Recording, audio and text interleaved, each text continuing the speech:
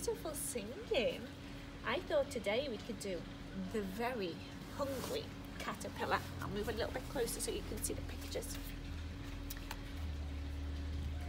In the light of the moon, a little egg lay on the leaf. Oopsie. One Sunday morning, the warm sun came up. Pop! Out of the egg came a very tiny, hungry caterpillar. You see Mr. Sunshine? He started to look for some food. He was very hungry. So on Monday, he ate through one apple, but he was still hungry.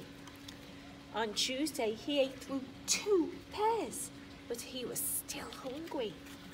On Wednesday, he ate through 1, 2, 3 plums, but he was still hungry. On Thursday, he ate through 4 strawberries, but he was still hungry.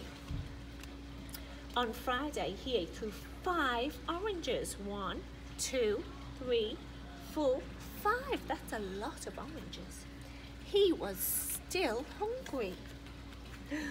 On Saturday, he ate through 1 piece of chocolate cake, 1 ice cream, 1 pickle, 1 slice of Swiss cheese, 1 slice of salami, 1 lollipop, 1 piece of cherry pie, 1 sausage, 1 cupcake, and 1 slice of watermelon. Oh, that night he had a stomach ache.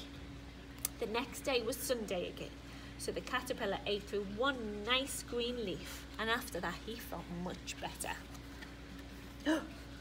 What happened to him? Did he get a little bit bigger? Now he wasn't hungry anymore, and he wasn't a little caterpillar anymore. He was a big fat caterpillar. He built a small house called a cocoon around himself. He stayed inside for more than 2 weeks, kind of what we've been like.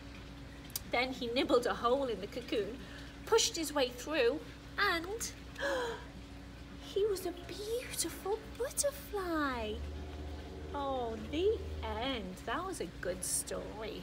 Thank you guys for listening. Enjoy your weekend. I miss you. I hope to see you soon. Bye.